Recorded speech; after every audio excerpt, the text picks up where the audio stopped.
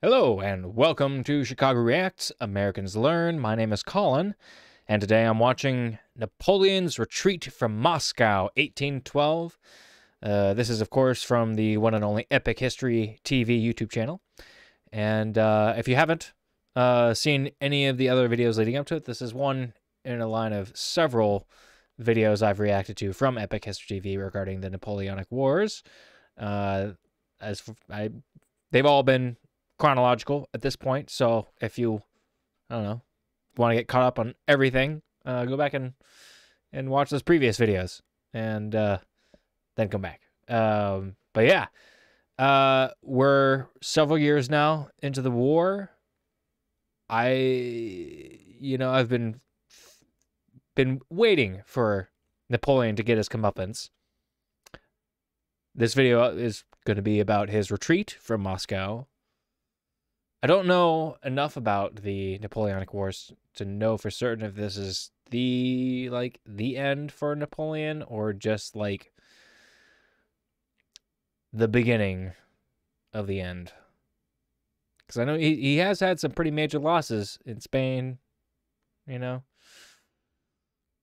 So I don't know what was technically the what historians consider the beginning of the end for Napoleon, but yeah, been waiting for him to get his, I don't know, I was about to say something I don't know how far are we into the video here. Sometimes you can't swear by a certain point in the video. Get his butt handed to him was what I was gonna say, but you know, in a more fun way. So yeah, I think that's enough of an intro. Be sure to like, share, and subscribe if you haven't already. And with that being said, let's bring the cam display up and let's get into it.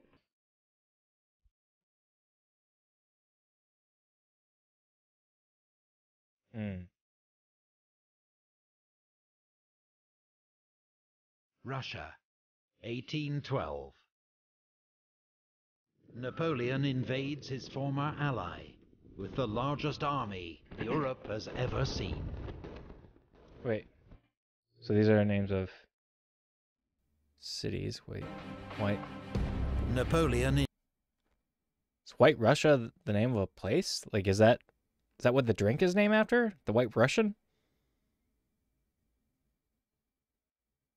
Or is the White Russian just a White Russian because it's vodka and was it like half and half or something like that? I don't think I've ever had one, but it's what the dude drinks. I don't know. I didn't know that there was a place called White Russia. Interesting. Invades his former ally with the largest army Europe has ever seen. But for the French Emperor, the decisive blow remains frustratingly beyond reach. Russia's resilience is unlike anything he's ever encountered. And as winter closes in, his army begins the most infamous retreat in history.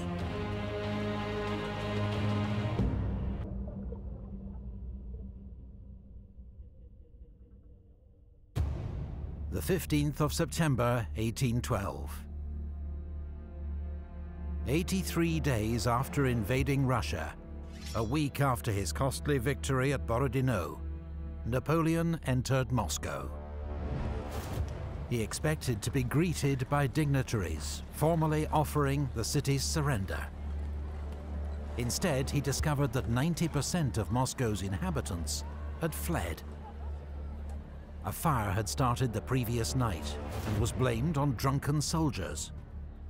But over the next 48 hours, fires continued to break out across Moscow until most of the city was ablaze. Count Fyodor Rostopchin, the city's governor, had ordered that Moscow be destroyed rather than allowed to fall into enemy hands. And now fires were being started deliberately by Russian criminals freed from jail and acting on police orders. French soldiers rounded up and shot any they could catch. But the inferno was impossible to contain. In 4 days, 2/3 of Moscow was destroyed. With the fires finally under control, Napoleon's soldiers turned their attention to systematically looting the ruined city. While from his new quarters in the Kremlin, Napoleon sent a letter to Emperor Alexander in St. Petersburg, inviting him to make peace and end the war. He received no reply. Napoleon waited, confident that Alexander would eventually negotiate. But as the days passed, he grew increasingly uneasy.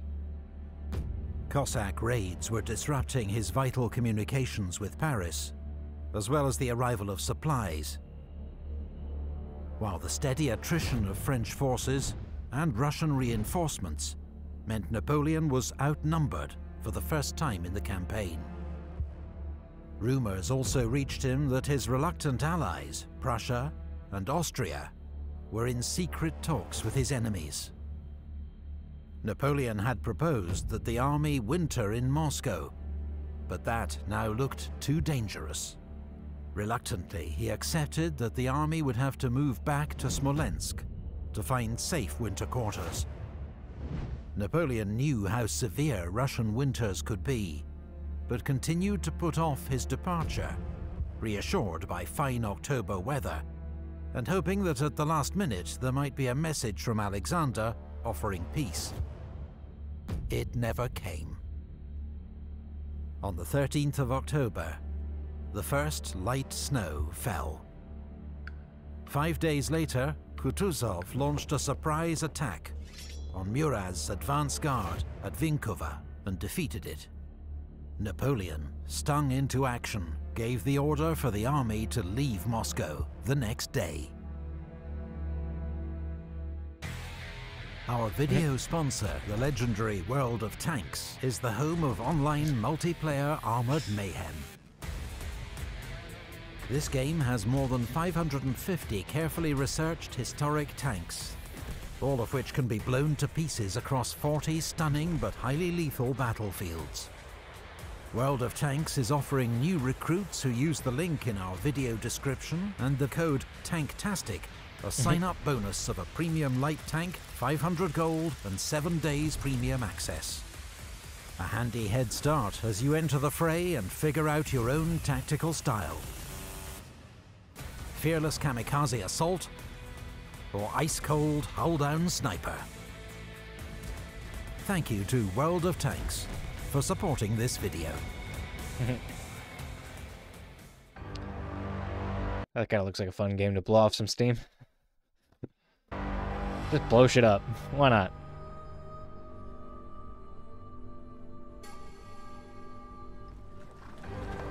"100,000 men of the Grande Armée left Moscow in a column 10 miles long, with an estimated 40,000 carriages and carts.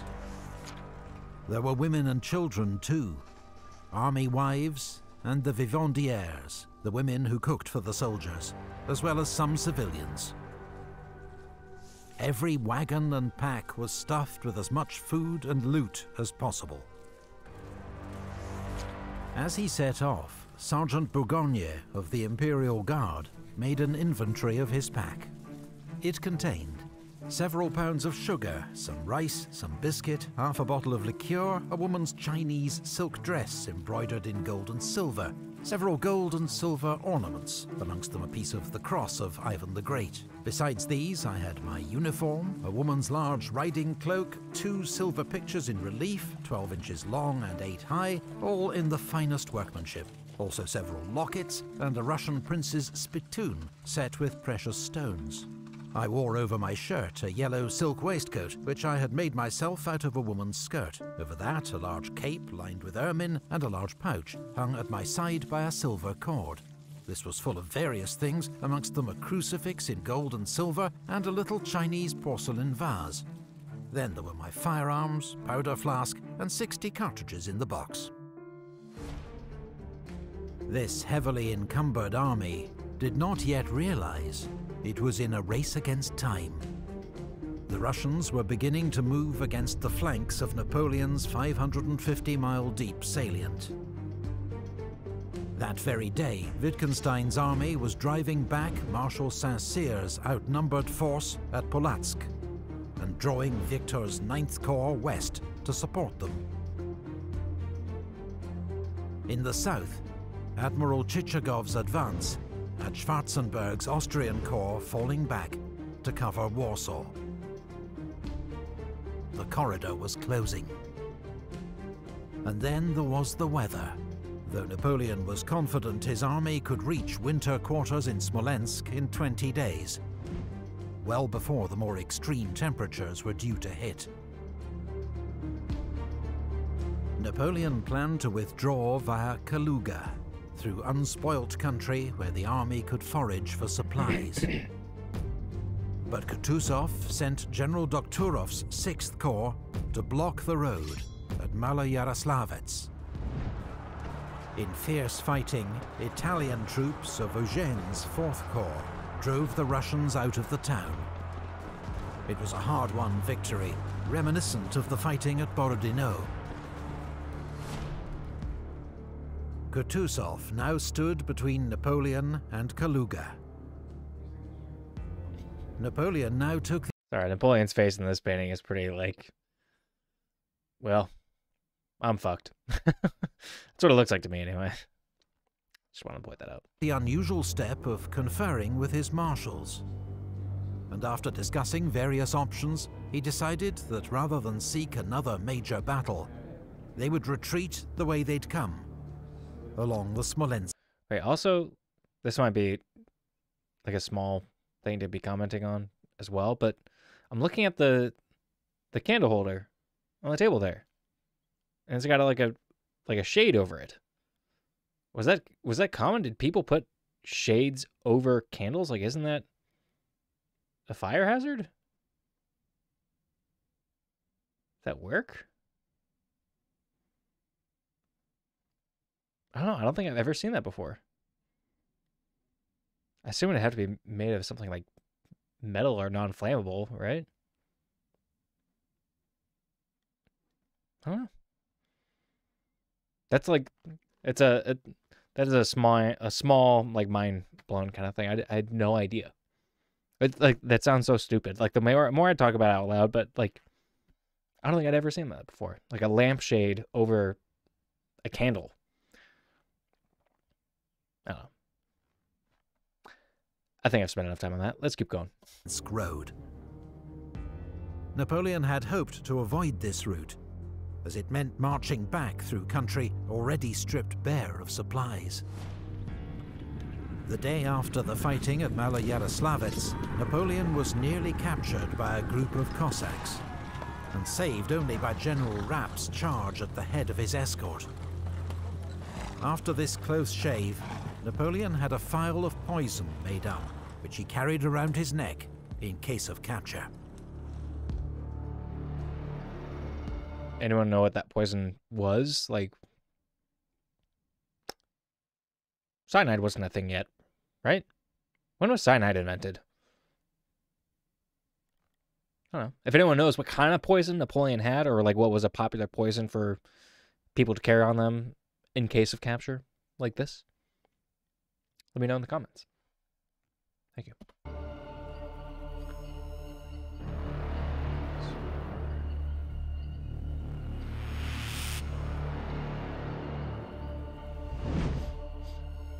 Napoleon's army set off on its new course, shadowed at a respectful distance by Kutuzov's army to the south. They passed the old battlefield of Borodino, a grisly, unnerving sight, where crows pecked at half-buried corpses. Probably didn't smell too good either. Marching quickly began to tire out men and horses. A few days later, the temperature fell below freezing. The army's overworked, starving horses died en masse. Discipline began to break down, as some drivers simply dumped the sick and wounded by the roadside to try to ensure their own survival. As the French column became increasingly strung out, General Miloradovich, commanding Kutuzov's advance guard, fell on Davout's rear guard outside Vyazma. For a few hours, Davout's first corps was cut off, until Eugène and Ney came to his rescue. The battle ended with street fighting in Vyazma, as the French hastily evacuated the burning town. For the soldiers of the Grande Armée, so unaccustomed to retreats and routes, Vyazma was an alarming, demoralizing blow.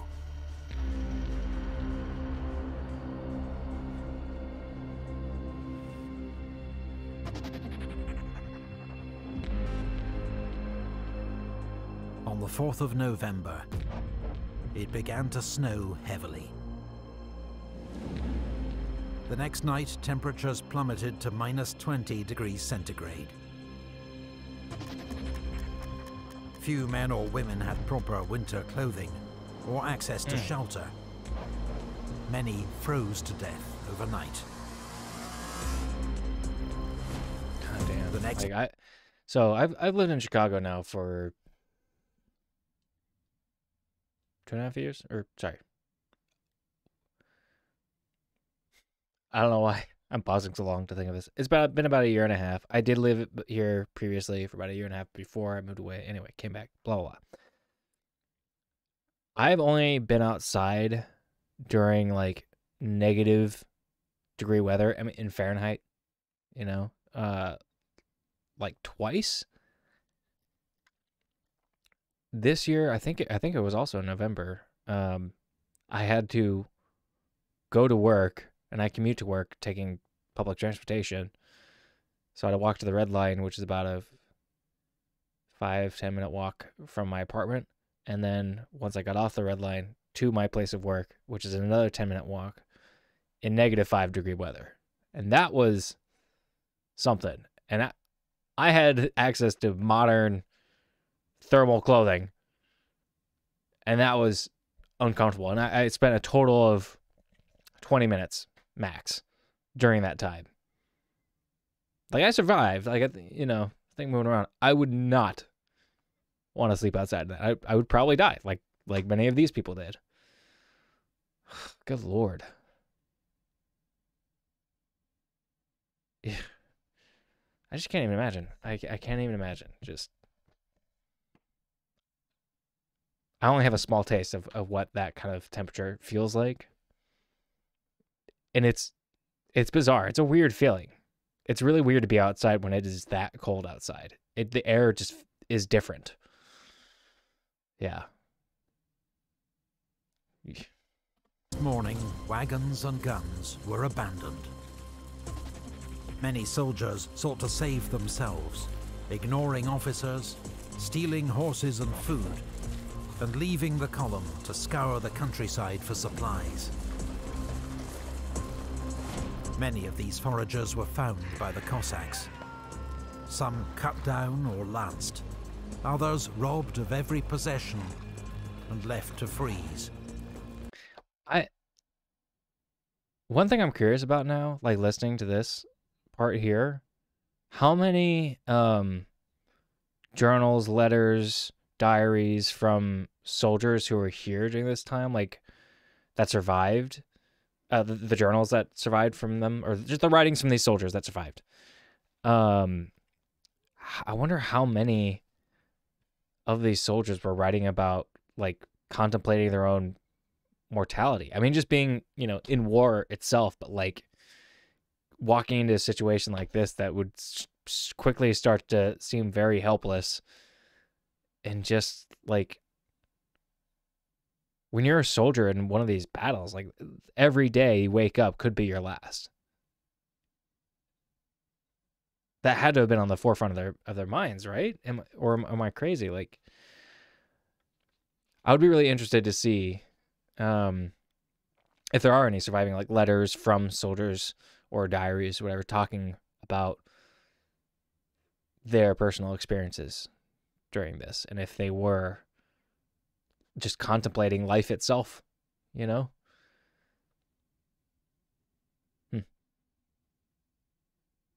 If anyone knows of any that exist and, like, the resources for that, where to find them, let me know, please. Like, I think that'd be fascinating to read. In a few cases, they were handed over to peasants, eager for retribution against the foreign invaders who had plundered all they owned. As the army struggled on towards Smolensk through blizzards, Napoleon ordered Eugene's 4th Corps to strike out for Vitebsk, where there were large French supply depots. But Vitebsk had already fallen to the Russians. 4th Corps was too weak to fight its way through, and rejoined the army, minus its artillery and most of its baggage. A colonel who saw 4th Corps at this stage described men without shoes, almost without clothes, exhausted and famished, sitting on their packs, sleeping on their knees, and only rousing themselves out of this stupor to grill slices of horse meat or melt bits of ice. Has anyone, just out of curiosity, has anyone who's watching this right now ever eaten horse meat?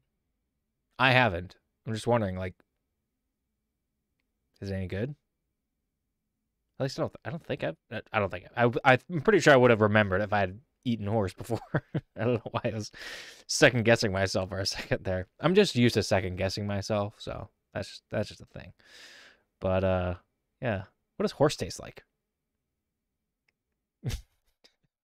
It's not like there's like a ton of people who watch these videos, but in the off chance that one of the, I don't know, 20 people who will watch this have ever eaten a horse, let me know. Thank you. 3 weeks after leaving Moscow, a third of the army was dead or captured. About half the rest formed a growing army of stragglers, men without units, prepared to fight only to survive. Napoleon reached Smolensk on the 9th of November. The first troops into town ransacked the supply depots, leaving nothing for those who followed, including Ney's rearguard, which arrived 6 days later. Napoleon had hoped to make Smolensk his winter base, but the state of the army and lack of supplies meant the retreat had to continue. But the 5 days he spent there gave Kutuzov time to circle ahead and prepare an ambush. When the French retreat resumed, he struck 30 miles west of Smolensk at Krasny. What? In 3 days of desperate fighting through knee-deep snow, Napoleon used his Imperial Guard to hold open the road, as Eugene and Davout's corps fought their way through the ambush with heavy losses. 2 regiments of the Young Guard were ordered to make a sacrificial counterattack to keep the Russians at bay, and were virtually annihilated. Kutuzov held back many of his troops and was blamed for not trying to destroy Napoleon's army when he had the chance. It's possible he was concerned at the number of raw conscripts in his own army, also suffering terribly in the freezing conditions.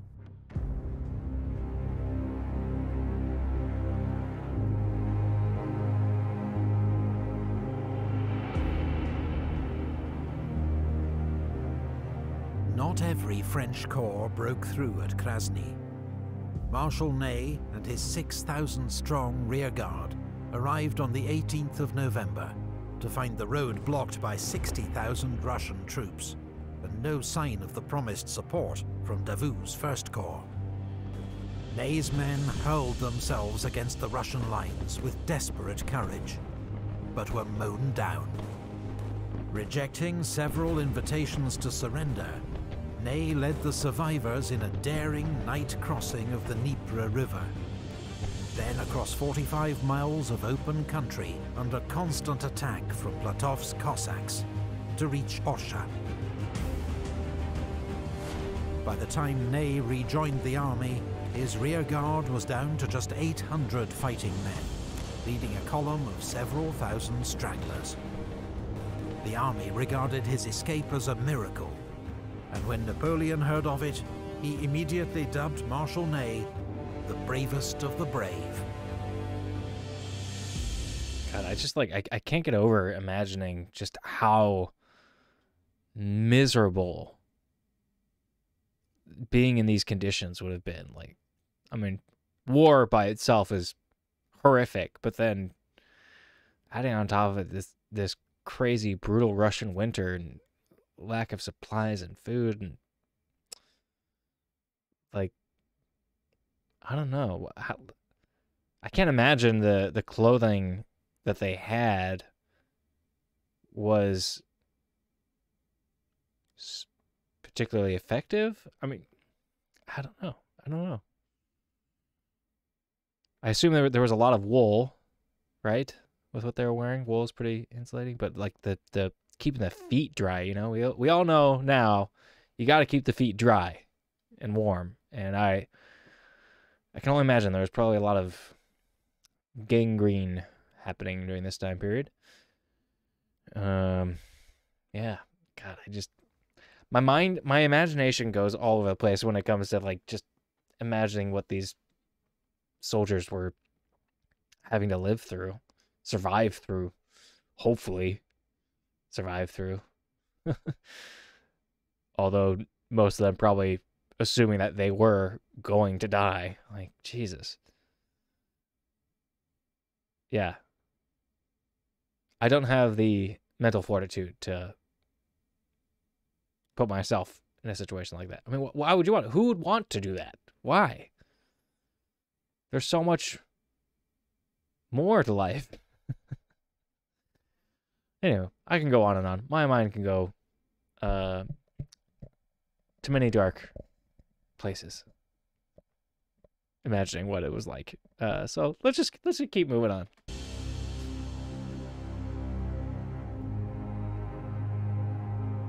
This is beginning to be very... Oh. For some reason, I first read that as, this is the beginning to be very serious. I'm like, oh, now you're taking it seriously? Okay. Napoleon had escaped one trap, but now 3 Russian armies were closing in from different directions and outnumbered him nearly 3-1. From the east, Kutuzov's main army with 65,000 men. From the north, Wittgenstein with 30,000, steadily driving back Marshal Victor's 9th Corps.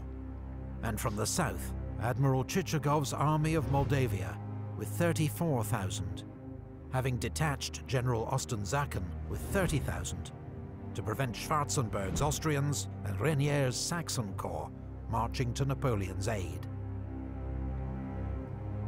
Napoleon was heading for Minsk, a major French supply base with vast stores of the food, clothing, shoes and ammunition that his army so desperately needed. But on the 21st of November, disastrous news arrived. Minsk had fallen to Chichagov. He'd then marched on Borisov, driven out the Polish garrison, and captured its bridge over the Berezina River. By rights, the Berezina ought to have frozen solid by now, so Napoleon could have crossed anywhere. But a sudden thaw had turned the river into a torrent of ice and freezing water.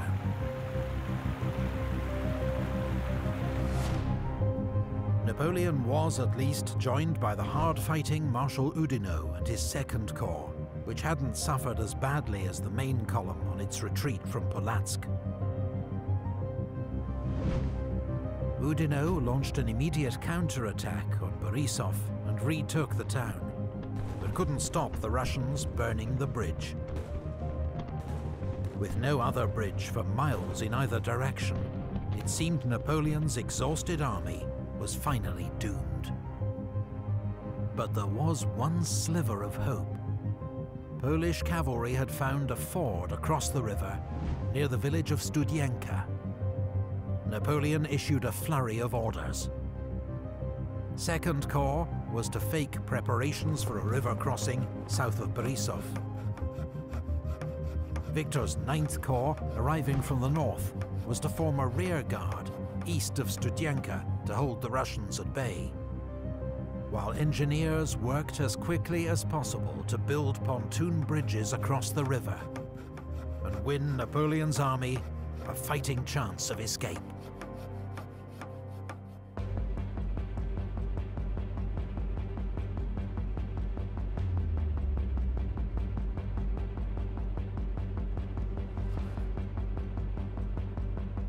On the afternoon of the 25th of November, General Eblé's Dutch engineers began building two 300-foot pontoon bridges across the Berezina River. They worked day and night, sometimes chest deep in freezing water, and completed both bridges in less than 24 hours. Few of the engineers survived the ordeal. Yeah, no kidding. Do you think they drew straws as to who was going to be actually in the water? Oh, man. Ugh. You gotta have real love for your country and your general to do that kind of shit. Oh, my God. I wouldn't even dip my foot in Lake Michigan right now. Like, no way. It's still too cold. Chichagov had been totally fooled by the diversion south of Borisov, and was moving his troops south to face it, allowing Napoleon's army to begin crossing its rickety bridges virtually unopposed. Oudinot's Second Corps led the way to secure a bridgehead, followed the next day by the remnants of the main army. Priority was given to formed troops, still able to fight. For the time being, the army's vast crowd of stragglers remained on the far bank. By the time Chichagov realized his mistake and began moving north, Napoleon had troops in place to defend the crossing. On the east bank, General Partonneux's 12th Division, 4,000 relatively fresh troops from Victor's 9th Corps, formed the rearguard. As Platov's Cossacks approached from the east, the vanguard of Kutuzov's main army, Partonneux tried to rejoin 9th Corps. But caught in a swirling blizzard, with visibility down to 50 meters, he marched straight into Wittgenstein's army. His entire division was killed or captured. The next morning, Chichagov and Wittgenstein launched coordinated attacks on both sides of the river.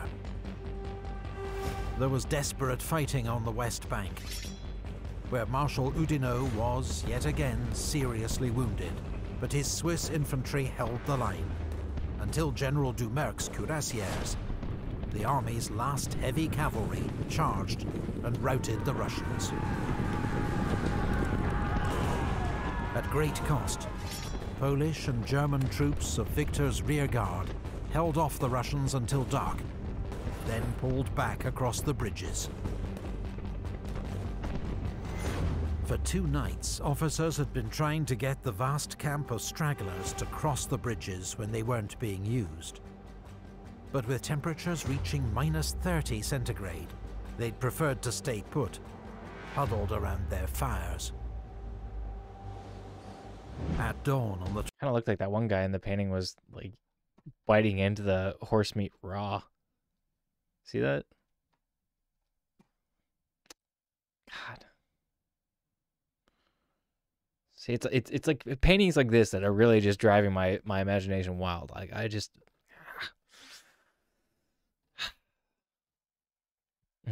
Like, I understand a lot of these people were forced, to fight.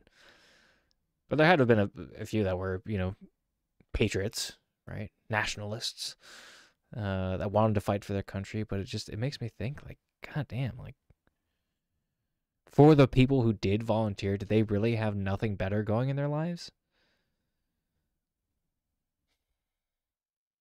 I don't know, man. I just, like... my brain has trouble wrapping itself around the idea of going to war,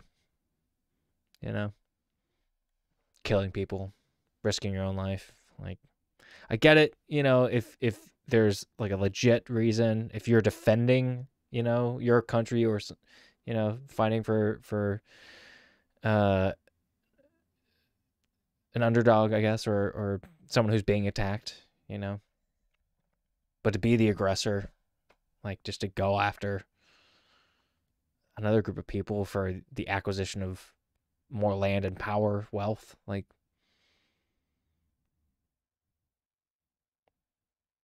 It's fucked up, to say the least. Yeah, man. I don't know. I've talked too much on that. Let's keep going. Preferred to stay put, huddled around their fires. At dawn on the 29th, with the army leaving and the Russians approaching, thousands of stragglers surged in panic towards the bridges. Dozens were crushed underfoot. Others fell or were pushed into the water, or tried to swim, which was certain death. God. When French engineers burned the bridges at 9 AM, thousands were cut off and left to the mercy of the advancing Cossacks. Some became prisoners. Others were simply put out of their misery.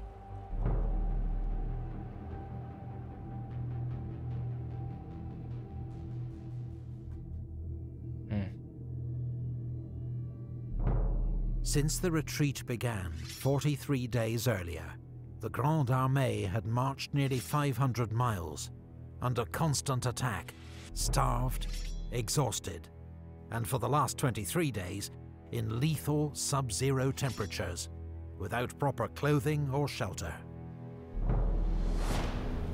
In that time, the fighting strength of the Grande Armée had been reduced from around 124,000 men to 20,000, with as many stragglers still following the army. Shit. As the retreat continued to Vilna, the weather turned even worse, the temperatures falling to minus 37 degrees centigrade.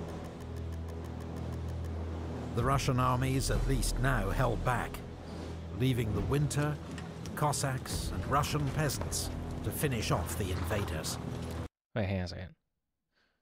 What is the math like to calculate Celsius and Fahrenheit? Or to calculate, what do you call it?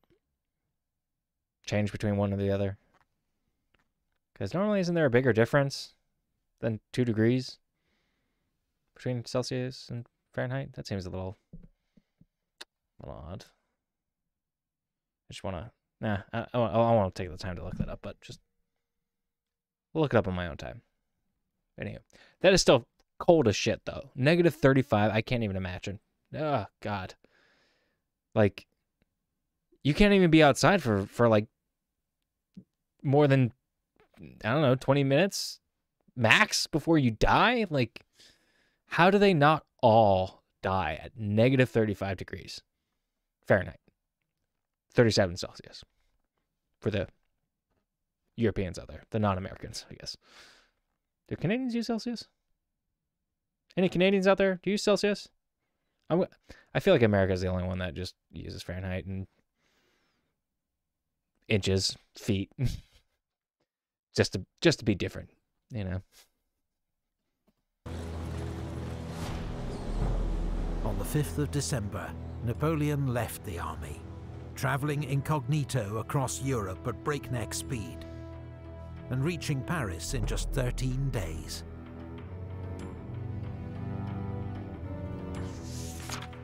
Naturally, English satirists capitalized on Napoleon seeming to abandon his defeated army.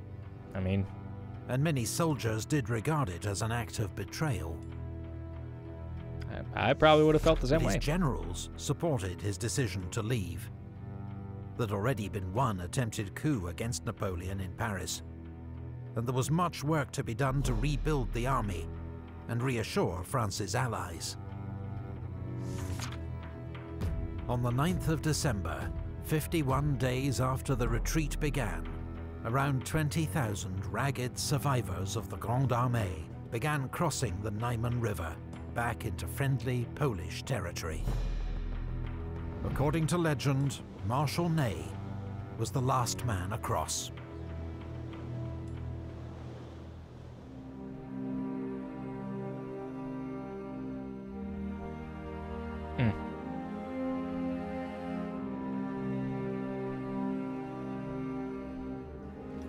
Napoleon's invasion of Russia had proved to be one of the greatest military disasters in history. He had made fatal miscalculations about geography, logistics, and above all, Russia's political and strategic response to his invasion. These blunders cost his empire around 500,000 men, as well as 250,000 horses and 1,000 cannon. Put another way, of every 12 men who marched into Russia with the Grande Armée, one was killed in action or died of wounds. 2 were taken prisoner, one of whom died in captivity. 7 died from disease or the effects of climate. Just 2 returned alive. That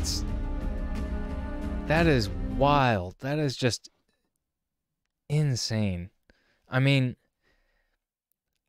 I assume, you know, when they're going into war, they probably didn't think their odds were that bad, but ugh. Oof. Yeah. When going into situations like that, it's probably best to not know your odds. God. Out of 12 people, 2 would survive.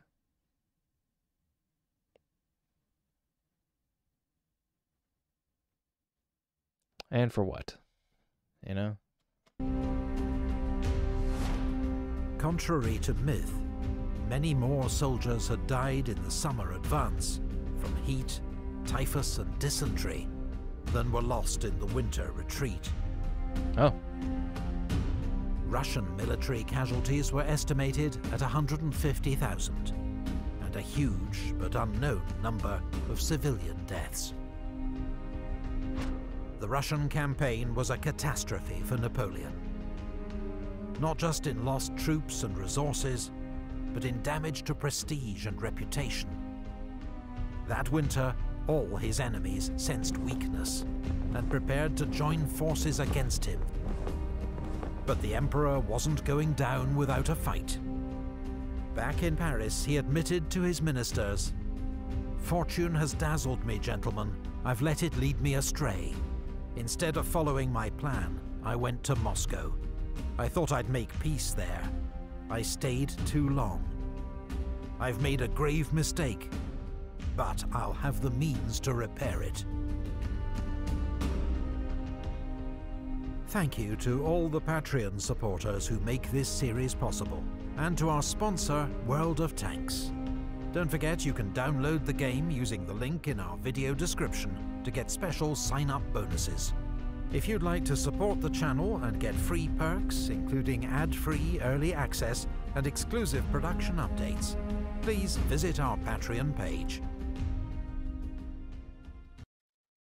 All right. Well, I don't know, man.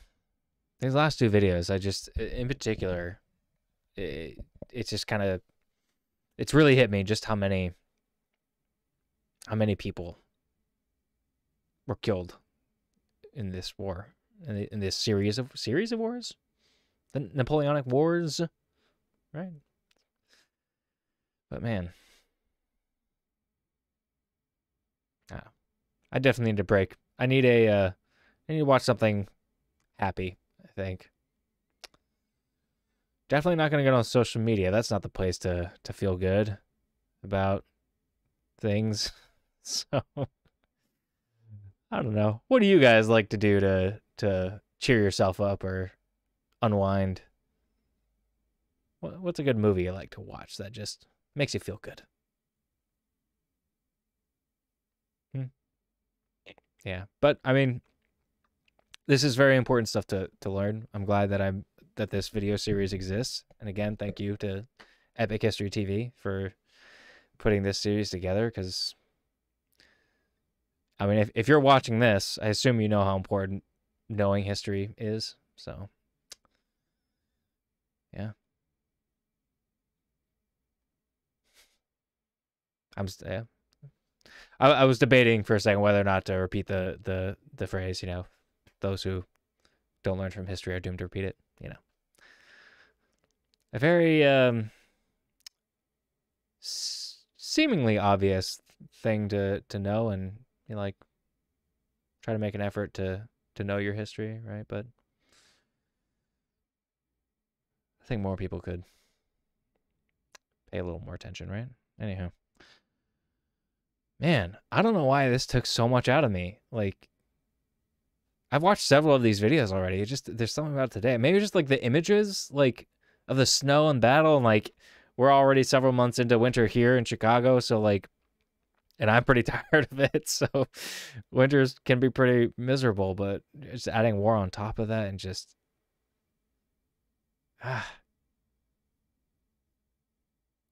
yeah, that like there are a lot of things in the world today that can be improved, and lots of really really messed up things going on today, but at least I have dry socks. I maybe I'll just leave it there. Yeah. All right. Well, if you're still here, thanks for sticking around. I appreciate you. I hope you enjoyed the video, and be sure to like, share, and subscribe if you want to continue getting notified about videos like this one. So yeah, thanks for sticking around, and see y'all next time.